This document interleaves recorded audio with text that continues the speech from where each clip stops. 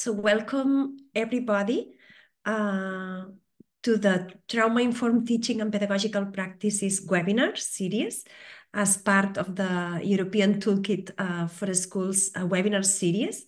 This webinar will be about the foundations of the trauma-informed approaches and the impact on a student's well-being, engagement, and academic achievement.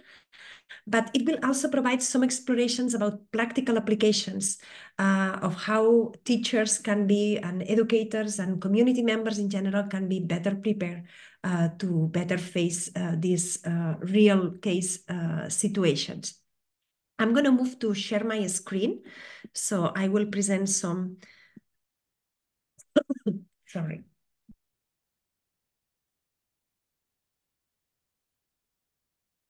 Can you see it? Yes? Okay. So welcome to this webinar.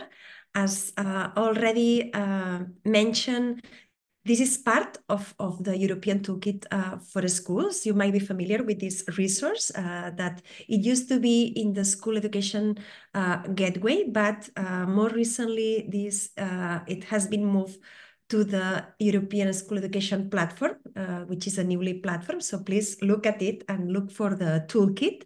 The resources are very well selected for a wide audience. And the toolkit is renamed for inclusion and well-being at the school in order to promote inclusive education, but also the initial component and a component that is still very vivid in the toolkit is the prevention of the early school leaving.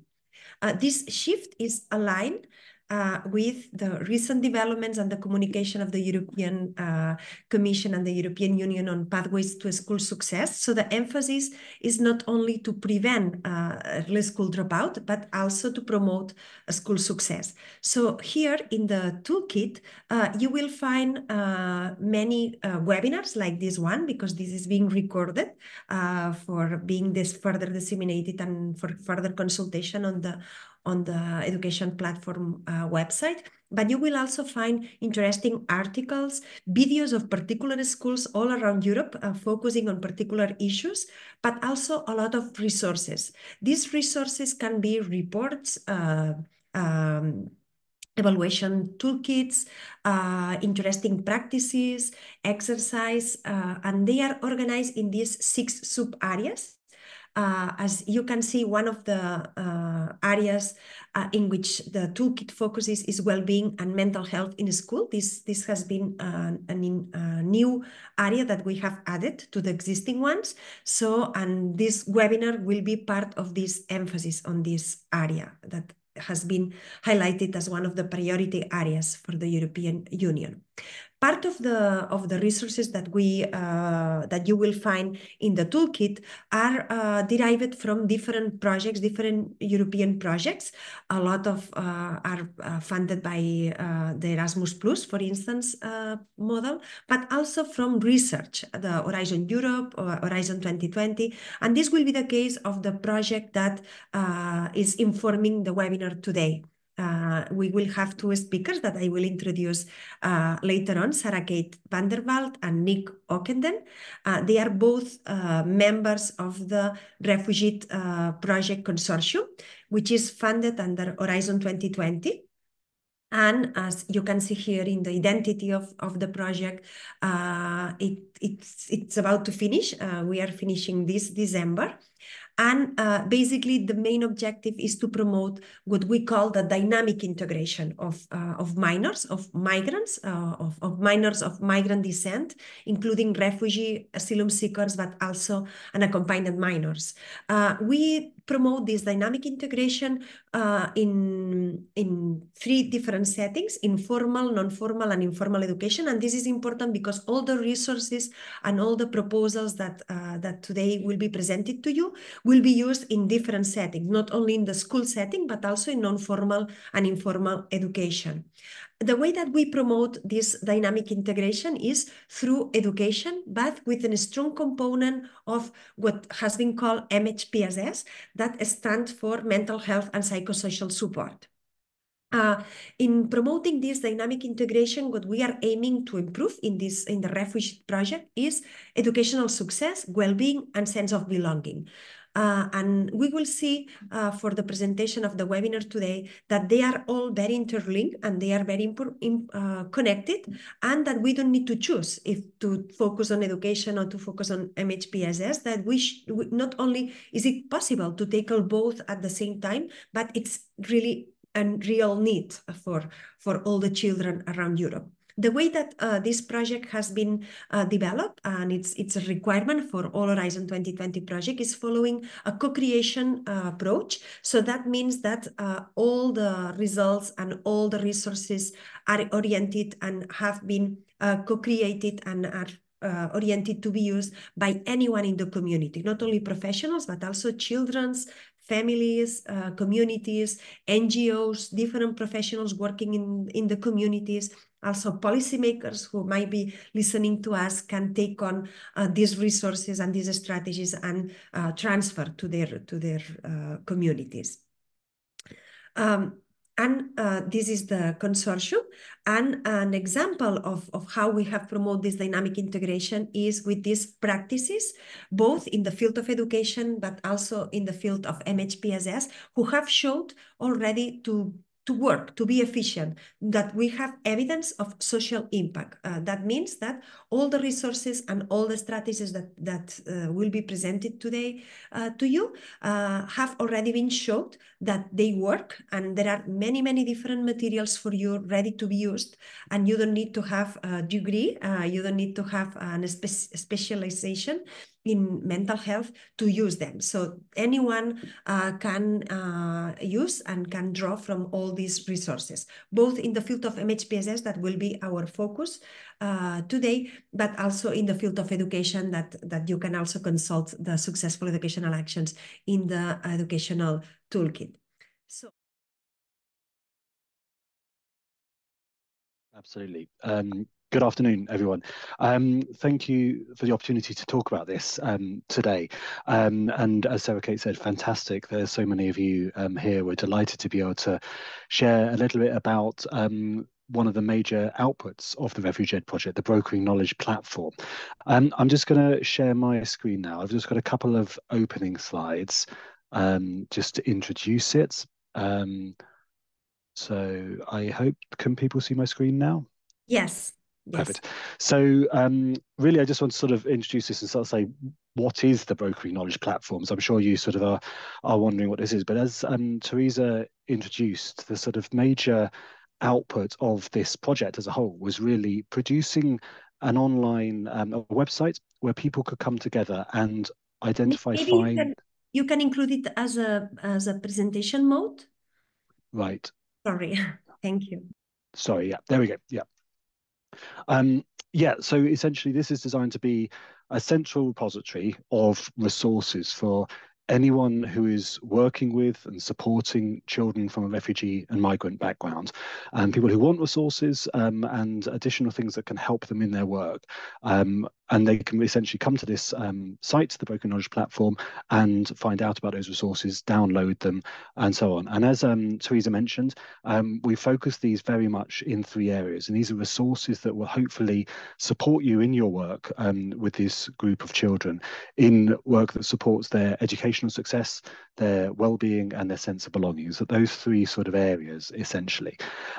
All of the resources on here are free to access. We wanted to keep this as open and as accessible as possible through all stages.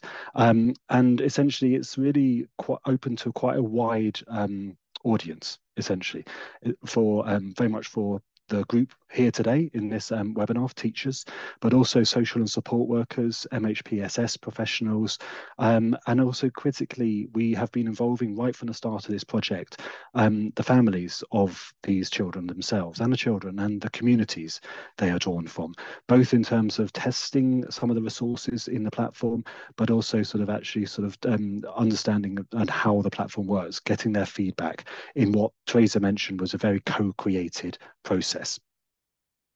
I'm going to dive into the platform in a moment give you a bit of a tour of it and a sense of what's in there. But this is the QR code, which will take you straight through to the platform. And below that is the actual web address itself. So please do have a look, either now or afterwards when you have a moment. We would love to get your thoughts on the platform, and very much hope that this is a useful product for you. So I am just going to stop sharing there and then reshare so I can give you a sort of quick introductory tour of the platform itself. So I'm just going to open up the website. So hopefully you can see the platform itself now on the screen. Yes, yes, yes. Perfect. Thank you, Great. Nick. Brilliant. So when you click the QR code, this is what you'll come through to. And this is your sort of landing page on the platform. And as you see, really, this is just very sort of introductory. It will give you a sort of a brief explanation of the kind of things you can be finding within the platform itself and the main sort of content. Within this, there's just the top areas here on the navigation that I want to just talk through briefly. Four main areas to this platform. One being education and mental health, and this has been absolutely critical to the project and the platform, as Teresa mentioned, that this is about bringing together these two disciplines that sometimes are not seen to be working together, but in fact are incredibly complementary. So the whole platform is built on this approach. And it goes into some detail. Secondly, the resources, and this is, I think, in some ways, the beating heart of the platform itself, and probably where most users will find themselves, where you can actually download these tools, download these toolkits, and so on. Thirdly, inspiring stories. Also core to the Refuge Ed project was the fact that we worked with 46 pilot sites across Europe in 6 countries. And what was tested within those pilot sites with communities, with children, with teachers, has gone on to directly inform the content of this platform. And that is very much about that co-created process. But in this section, we'll also find case studies, which hopefully actually show sort of actually what this is what it's like on the ground. This is what it's like when you're implementing some of these practices, and what works and what doesn't work. And then finally, the community section. I'll talk a little bit about this in a moment, but this is our online space where we're sort of opening up and inviting people to join and to share their experiences online. So before I get into those, just very, very quickly, the About section. This will give you just a little bit more information about what the platform is attempting to do and what you can expect to find in here. So a sort of brief description of the platform itself and the content, and crucially, a link back to the Refuge Ed project and the methodology that we employed in order to develop this platform in the first place. So I'm going to go into the first of these 4 sections now, the education and mental health part. And as you've heard, I think it is a really, really important point that these are very, very complementary disciplines. And actually, it is about sort of where they have been delivered and work together, we're seeing that the impact on children in the classroom, in community settings, have been even deeper. But essentially, we've talked about the connection here between these two disciplines, how they complement one another. But we've also given some information here, which is designed very much for someone coming in at a sort of base level, not really knowing that much. But if you do want more detailed information, it's available here. So first of all, if we're in the education section, and this is crucially about successful education actions, SEAs. And this gives a little bit of information about what are these as an approach that can be used in the classroom, some of the principles that we've engaged, and goes into a little bit of detail here about the different categories. So there's 6 main categories of SEAs. And you'll see here, we've tried to use, reflective of this platform generally, tried to have something that is very sort of easy to use, very visual in a lot of cases. So where you see here, interactive groups as one approach, and down this side gives a bit more information, and you can go into more detail and find a lot more out about this particular approach and what it is, what it's constituted of, and further information, further reading. So then if we go back up to the top, you can do the same for the MHPSS side of things, and that again gives a bit more information about what is mental health and psychosocial support approach. What does that look like with children? Like a lot of places in this platform, we have some videos, and equally we have 4 categories of MHPSS support here. Very much in the same format that you've just seen. Again, sort of creating a safe space, for example, there's more information on this side, the detailed side, to give an explanation about what that actually is and means. Moving on, I want to talk a little bit about the resources section. As I say, this is sort of the core of the platform for many users. We've accumulated nearly 600 different resources on this platform, and they are very varied, from sort of online courses to toolkits to academic articles, anything that we felt and the users and the communities we've been working with have felt that would be useful in terms of helping and aid this dynamic integration of children from migrant background. Obviously, nearly 600 resources is a lot, and that can be quite overwhelming. So we've spent quite a lot of time in this trying to sort of help people navigate their way through. And actually, if you're entering this site, that you can hopefully quite quickly and easily find what you're looking for. And there's 3 main ways that we would recommend doing this. First of all, we've tried to sort of guide people through on somewhat of a user journey in some senses. And there's a number of different options here that we say. And for example, you might be interested in coming in and understanding about resources that are about preparing for an SEA or MHPSS activity before you implement it.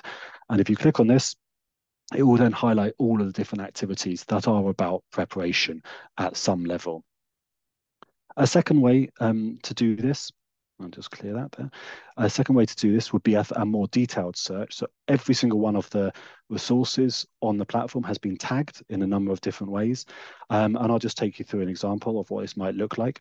So for example, if we selected MHPSS resources as a particular interest in this case, and then we go down, we might want to then pick the type of audience, who that is actually aimed at.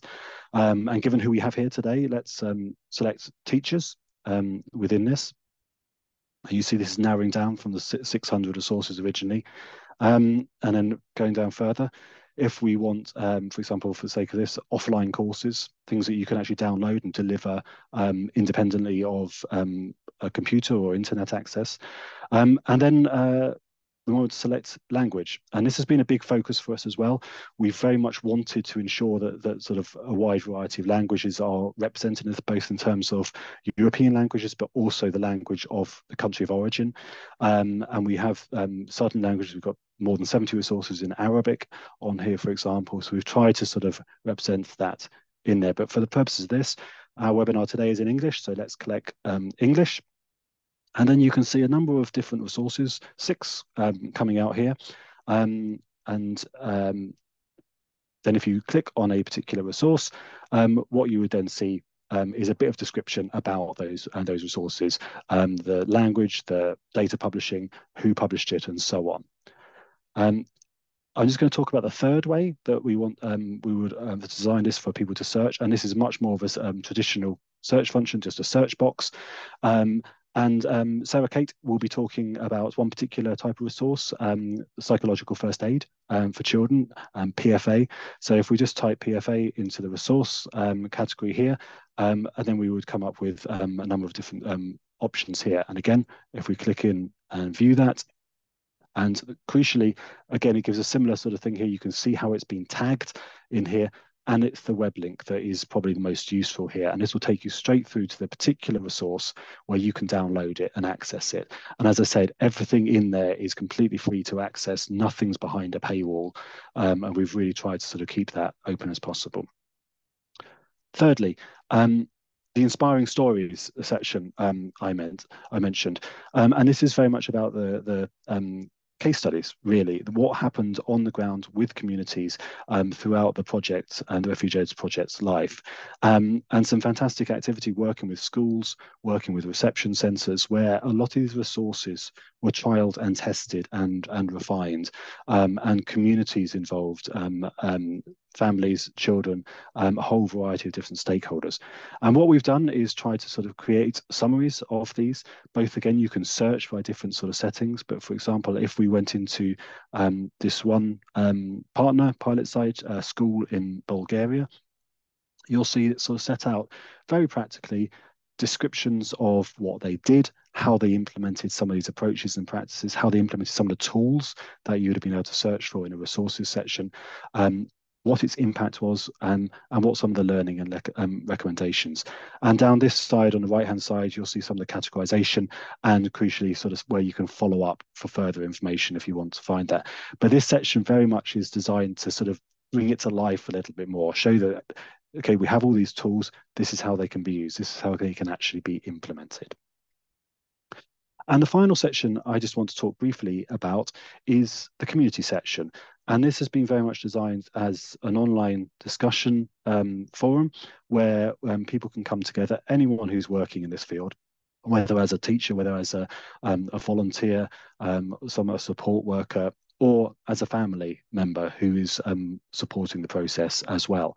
A very simple registration process up at the top right. We want to keep this as a closed community. We very much focus on it being a safe space. So there's a sort of, we ask people to sign up to a number of terms and conditions and rules of operation. But it's a simple, free process to get involved. And then you can post comments, and we've really sort of structured this around 4 key forums. A general one, so if you've just got a sort of general discussion point about implementing CS and MHPSS with this group of people, one about preparing activities, one about implementing, and one about evaluating. And if you go into these, you will see questions posed already, or you can sort of start a topic on the right and pose your own question and discussion or share good practice, whatever it might be. We want it to be as useful as possible to the community. I think that's really where I want to leave it. This is very much an evolving thing. We've been developing this over the past couple of years in the project, but now we would love as many people to use it as possible, but we want to hear from you as well. We want it to be a living document. So we would love feedback, both positive and negative. If you see things in there that you think are fantastic, we'd love to hear, but equally, if you see things that could be improved, please do get in touch. We'd also absolutely love for you to join the community. It's open to all, so please do, if you feel this is relevant, please do become part of the community and start discussing the topic with us and peers. And the final thing is that while we are really pleased that we've got a lot of resources on here, we know that's not exhaustive. We know that new resources are coming online all the time, and there is scope within the resources section to submit new resources. If you see something on there that you're aware of something that is not part of the platform, please do submit it. It will come through to us, and we've got a review panel who would look at that. So have a look. Please do enjoy browsing. I really hope this is useful in your work and helps you sort of identify tools and resources that you could be putting into practice in the classroom. But we'd love you to have a good look round, become part of the community, and get in touch if you've got any thoughts or comments. So thank you for the opportunity to talk about this. I'm going to stop right there. But yes, enjoy the platform. Thank you.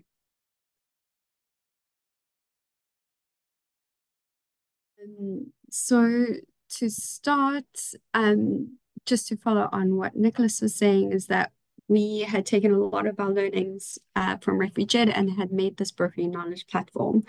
But before, we had initially wanted to introduce the trauma-informed approach before talking about how to use the brokering knowledge platform. But yes, I guess sometimes it's good to start backwards. So I wanted to start with this quote. So this is taken from a poem by Vasan Sher, who is a Somali British poet who wrote about the experience of refugees and migrants. And just to situate us within this topic, I wanted to remind us that refugees and migrants do not leave home unless home is the mouth of a shark. And so we need to also be recognizing that children are leaving their place of belonging, their place of safety, their place of hope, warmth, and kindness. And these are the attributes which children need to be active and healthy citizens of their community. So next, please. So when we talk about children with a migratory background, we also need to recognize this dynamic relationship between their past traumatic experiences and their present experiences, and how they're situating themselves in the present is also related to what their past experiences have been. Migratory families and communities and children also have cumulative stress, which is the experience of multiple stresses almost happening simultaneously. They also are working through belonging and their identity, not only from what they had previously in their countries of origin, but through the journey, and then also in their current situation. And so we need to recognize that we have a responsibility when we're working with these children, that these children need to be integrated into their host communities, that the host communities also need to be active in the solutions. We need to improve their access to basic needs and services, and that these children are also the future leaders and citizens of this world. But at the same time, we can't forget the host children and these host communities, because they also have experienced stress. And so when we are working with migratory communities, we also need to be working at the same time with these host communities.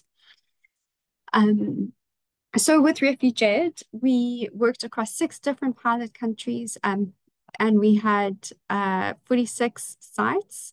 And like Teresa mentioned at the beginning of the webinar, is that these were across 3 different types of settings. These were schools, reception centers, and institutional care.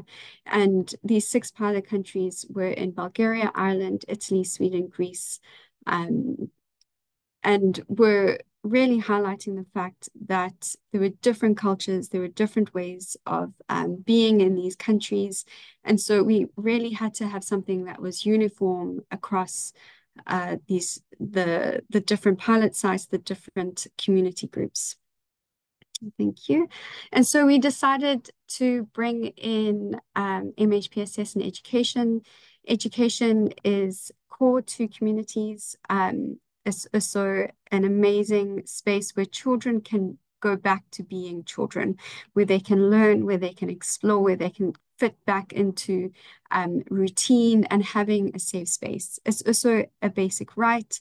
It's a sustainable space. There's no need for specialized services, and there's already a community, a support system, a network that we can tap into. So we adopted our mental health definition. So if we go to the next slide, which is the World Health Organization's definition, which shifts looking at mental health as not a disorder, not as negative, but really looking at it as a state of well-being, where people are able to realize their own abilities, cope with the normal stresses of life, but also contribute to their community. It recognizes that we all have mental health, and that mental health exists on a continuum. And so we did a needs assessment, and what we found across all of our different pilot sites was that there was a need for psychoeducation on the impact of stress and trauma. Teachers and those working with children needed to know how to identify MHPSS needs. That there was also specialized, there was limited access to specialized services, and that we also needed a culturally sensitive approach to addressing mental health and psychosocial needs. And most importantly, that there was a need for safe spaces for these children. Because we saw that there were signs and symptoms of trauma, depression, isolation, stress, as well as low self-esteem, hopelessness, and anger. And so I wanted to turn this question to you. This topic has obviously been an area of interest. We have 100 participants, and I wanted to ask you, how do you define trauma? So if we could take 2 minutes to write in the chat, and then I'll just pull out a few definitions. If you could say how you define trauma. So I'll just put it in the chat.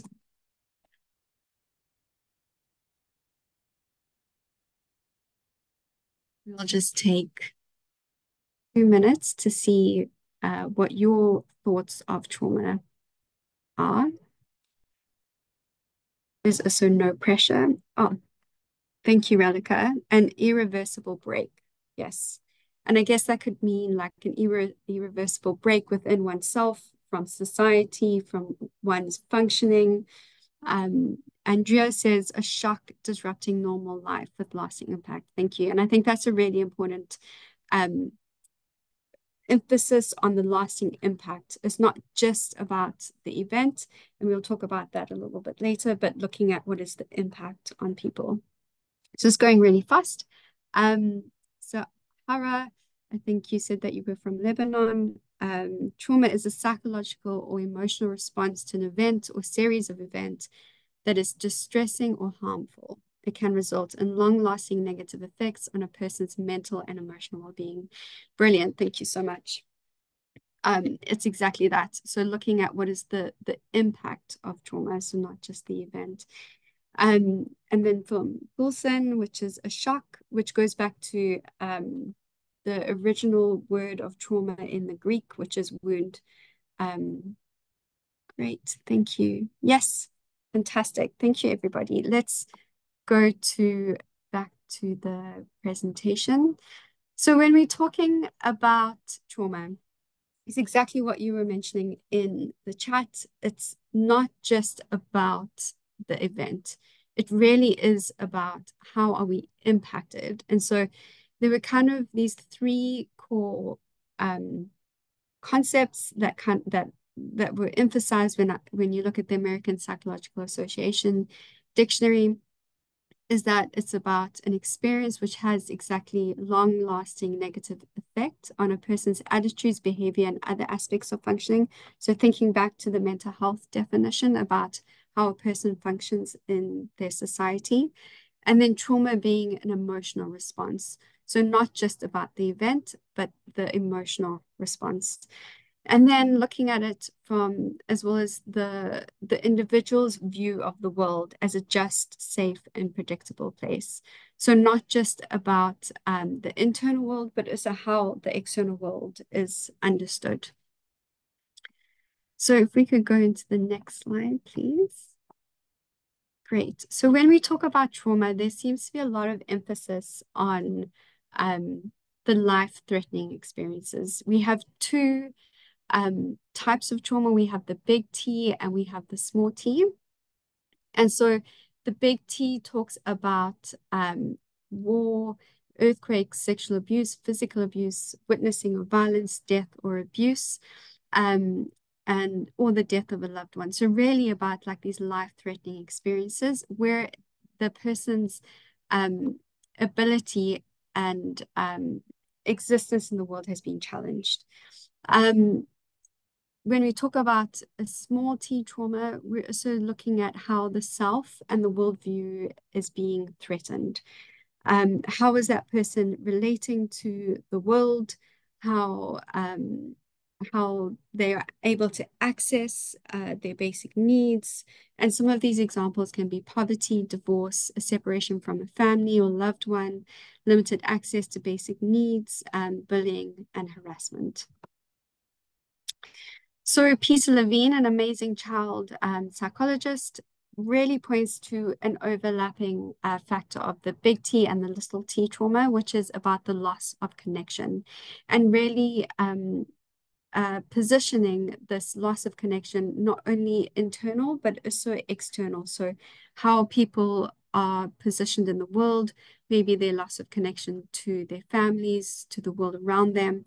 And sometimes this loss is not immediate, so it can be over time where there's these subtle changes within oneself and within one's positioning in the world.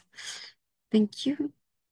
And so when we talk about trauma and we talk about high levels of stress, we also need to be talking about the internal world. And this relates to what we refer to as the survival brain. The brain is made up out of multiple systems and uh, types of gray matter and functions. But when we shift and we've been exposed to high levels of trauma over an extended period of time, our type of brain development changes and our stress hormones are released. And because of that, there's changes in how we relate to the world, and our body changes in how the stress hormones have activated in our responses. And so here we talk about the reptilian brain, which is about this survival, and it's really concerned about our freeze, flight, and fright. We then have the neocortex, which is the gray matter. So when we see these pictures, it's the surrounding gray matter over the inner structures of the brain. And this is really relating to like problem solving, decision making, reflection, concentration, and behavior regulation. And then we also have the limbic system, which is the hypothalamus, the hippocampus, and the amygdala, which is relating to how we regulate our behavior, our emotions, our memory, and all of these are impacted by trauma.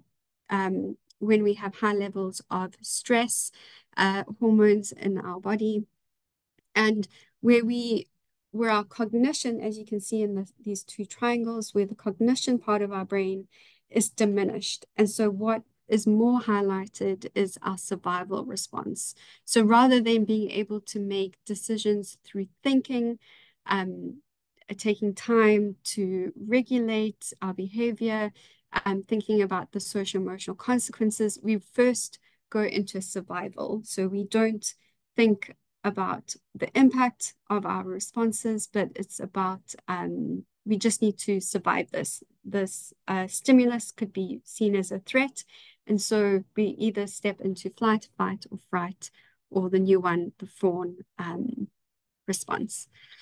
So if we could go into the next, and I just wanted to speak about these symptoms of trauma, not to have us, sorry, I don't know what's happening. Not because of the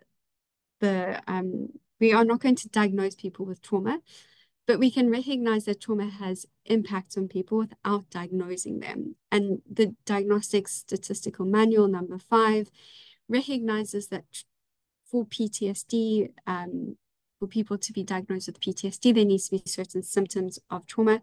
But I'm not really going to go into this. I just wanted to highlight that these symptoms are really about the arousal, the fact that the trauma is still happening with how people see the world, so that their brains have really shifted into not seeing the present, not seeing where they are, but where the past still continues to have a huge impact on how they interact with the world.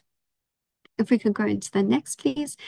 And so these migratory children have really gone into a survival mode. They've had to cope. Their body contains the stress, and a lot of times we look at their signs and symptoms of distress and trauma with these fight, flight, and freeze modes as bad behavior or bad attitudes, when rather we also need to take a step back and say, where is this coming from? Is this something that's happening now that they're responding to, or is this potentially something that's happened in the past that they are responding to? And so our first step for recovery is safety. So if we go to the next slide, please. And this is about shifting the brain from this trauma, from the survival brain into a learning brain. And Dr. Bruce Perry, an amazing psychiatrist who has worked with children who have experienced a wide array of childhood adverse experiences, has come up with this approach of reactivating the learning brain.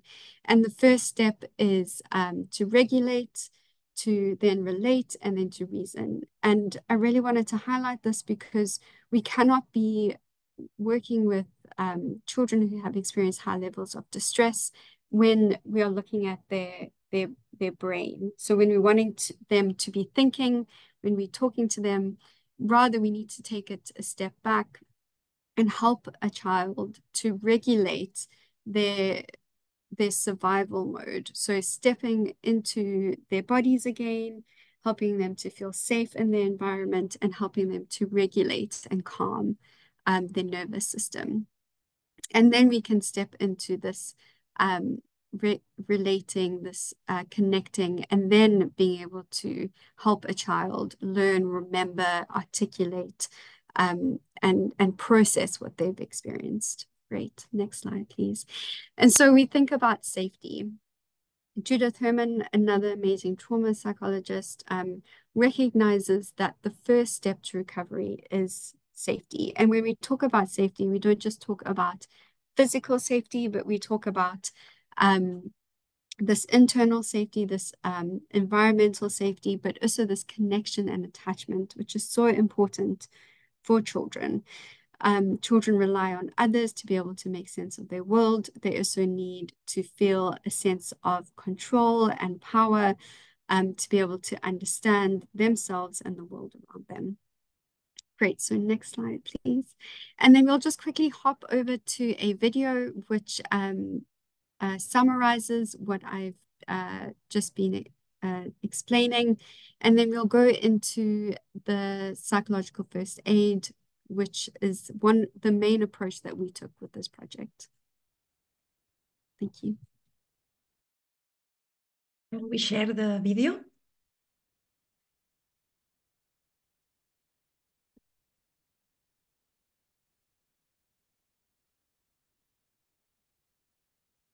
Thank you.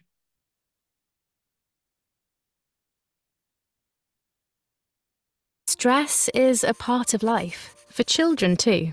In day-to-day life, with occasional instances of stress, a child's brain functions properly. They can think, practice self-control, are open to new experiences, and relate to other people. Children can often cope with more serious instances of stress, as long as they are supported by an adult they trust. At times of stress, the body releases stress hormones that trigger the fight, flight, or freeze reaction. The brain adapts within a second. The thinking mind is temporarily halted, and instinct takes over. Once the danger has passed or a child feels reassured, the stress system calms. Comforting a child effectively means you are trying to calm their stress system. The zone in which someone can cope with stress is called the window of tolerance in psychology. As long as the stress stays within this window, there is no issue and a person can function normally. However, if the stress levels become too high or last too long, the stress shoots outside the window. This happens to children more easily if there is no adult around to help calm them. An experience can be so dire that it provokes an overwhelming sense of anxiety, helplessness, and fear, causing a child to become traumatized. This can be the result of a serious one-off incident or a continuous unsafe situation, such as neglect or abuse at the hands of a parent. Chronic or continuous stress can, particularly at a young age, deregulate the entire stress system. That's to say that the system doesn't switch off. A child is then in a continuous state of alertness, so ready to fight, flee, or freeze.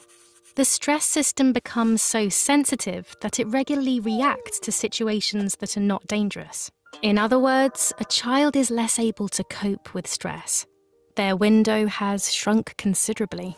The oversensitive stress system ensures that stress hormones are released at the smallest reminder of a trauma. This so-called trigger evokes a severe reaction. This reaction can go two ways. If a child experiences a so-called hyperarousal, Their pulse rises, their body trembles, they feel pain and are irritable and become nervous. The child is emotionally and physically overwhelmed and behaves aggressively or fearful. However, the pulse rate can slow too. The child retreats, closes themselves off, avoids situations and seems unreachable, emotionless or passive. This is called hypoarousal. Whichever of the two the brain chooses, the thinking part of the brain temporarily closes down. A child can no longer think properly, learn, or manage their emotions. You can help a child growing up in stressful circumstances expand their window of tolerance again. You can do this by ensuring they know they are safe with you, and by helping to calm them in order to lower their stress. You can also help a child learn to recognize their own emotions, express themselves effectively, and calm themselves. This way, a child learns emotions are normal.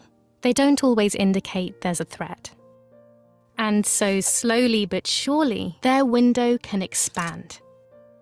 The thinking brain can then function better, enabling a child to learn again, form new relationships, and develop properly.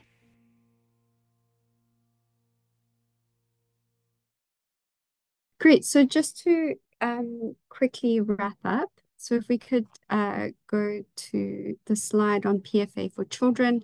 Sorry, everybody, we've been a bit tight with time today. So that's slide 24, Teresa, if you don't mind. So PFA for children. PFA is an approach that, or a set of tools rather, that was designed to develop people's ability to respond to those who have experienced highly distressful events. And so there's three key components to it, which is look, listen, and link.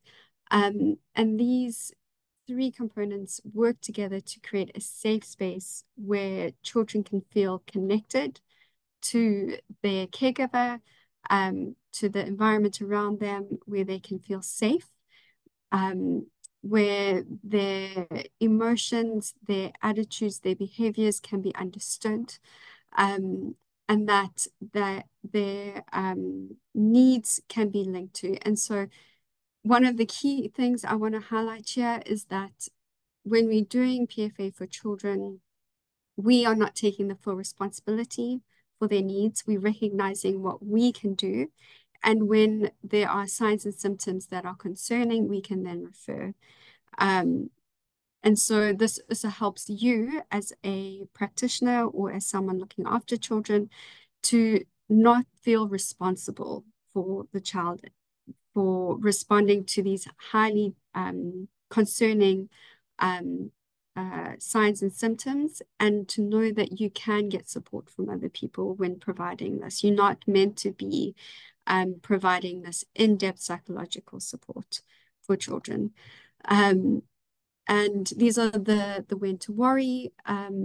So if a child is talking about harming, suicidal, when there's withdrawal, when there's high emotions, dissociation, hallucinations, or anxiety attacks. And then I just want to end finally on the self-care. It's really important for you to be looking after yourself, to be able to look after others. Here's some options for you to be able to do this, thinking about all these different ways that you can look after yourself, to be able to provide support to others. So yes, sorry we had to rush through this, but as Nick presented the Brokering Knowledge platform, is that you can look at all of these different types of approaches, and you can see how you can apply them to your own work. And of course, we are here to support you in that. So great, thank you. Thanks, Teresa.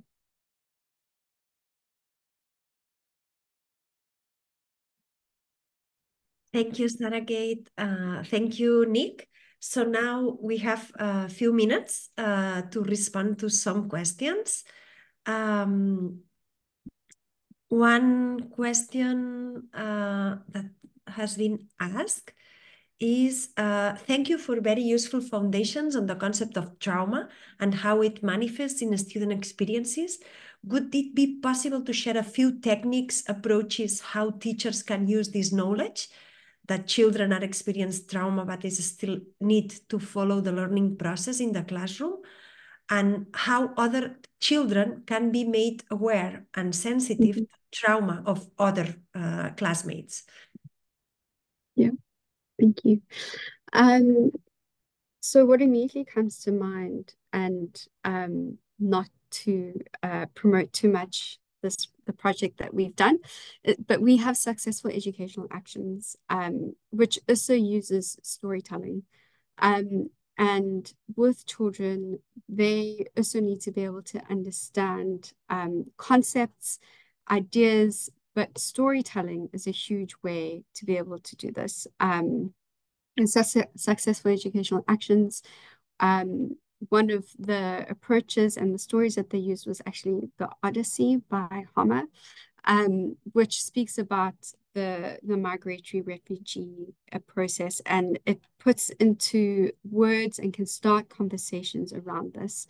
And something that we didn't go into in the presentation is also the age groups.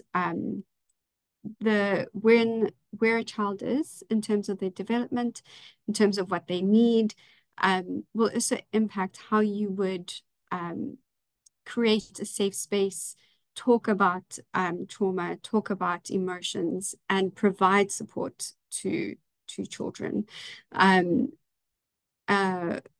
So that would also need to be taken into consideration. But I would suggest working with children, talking to children in the language that they understand, not focusing too much attention on the emotion or the behavior and labeling the behavior, but rather looking at how is the child feeling and talking to what is currently happening in the situation. Yes, just briefly, but there's a lot in there, and you can actually find a lot of activities and support within the Brokering Knowledge platform. So if you have identified that maybe there's conflict, this child is showing high levels of aggression, if you go into the Brokering Knowledge platform, you'll be able to identify maybe conflict, and then up will come up different activities, and you can actually use that in your classroom or in your setting. Thank you, Sarah. Is there any other question? Maybe I could ask you a question, because sometimes I mean, from the refugee project, we have experienced that sometimes we face with teachers who can identify that there are issues and there are children with trauma or other needs, MHPSS needs, and but they feel that they don't have the tools, or that they cannot do anything, that they need a specialist in the school team. And of course, it's good if we have specialists in the schools and in the communities, but this approach is so how do you work in the MHPSS approach in these situations in which there is not a specialist? What can we do as a specialist? Thanks, Teresa. And yes, I think this is a really important question. And going back to the definition of mental health, recognizing that we all have mental health, and that we don't necessarily need specialized support to be building a healthy mental well-being. And one of the ways that we do this in MHPSS is that we have a triangle approach. And so we recognize that most people actually just need to be empowered. They need to feel like they're being treated with dignity, and they need to be felt as if they have a sense of agency again. And part of that is creating the safe space. And so what we did in the Refugee Project and just generally is that we want to equip people who don't have a mental health background with the ability to support people. And we do this by providing psychoeducation, so people having a very basic understanding of what is mental health, what is psychosocial well-being. We then also include how do you talk about emotions, how do you understand emotions, and then also how do you listen to people? How do you identify if someone is distressed? How do you engage with that person? And then how do you give that person the skills and the ability to take ownership of their current situation?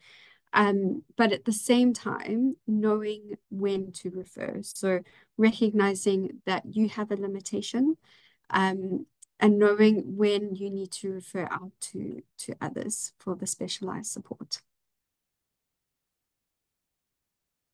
Yes. Oh, and then sorry, just on that note, on the Brokering Knowledge platform, there is a video that you could watch, which actually was the video that we shared to our pilot sites on how to build their basic mental health and psychosocial knowledge to be able to provide the skills to build the agency, empower, and create a safe space. Actually, this is the training, the video that we provide in the sites that we couldn't deliver the training in person, right, Sarah? Exactly. I don't know if there is any other question. People are congratulating you and Nick. The links that have been mentioned have reshared again, and people are asking for the presentations that will be made available. Okay, so I think that if there are no more questions, maybe we can leave it here. Thank you very much, Nick and Sarah Kate, for this splendid and excellent webinar. I'm sure that there will be, I mean, we have been like 100 people connected the whole hour from all over the world, I could say. But I'm sure that this will be very useful for many teachers, educators, professionals, family members, community members that are struggling and that are facing, are experiencing to work with children with traumatic experiences. And I'm sure that this will be very useful for them to rewatch and to reveal this webinar. Thank you very much. And we invite you to visit all the websites, the European Toolkit website, as well as the Brokering Knowledge platform, to look for more resources that I'm sure that will inform your practice. Thank you very much.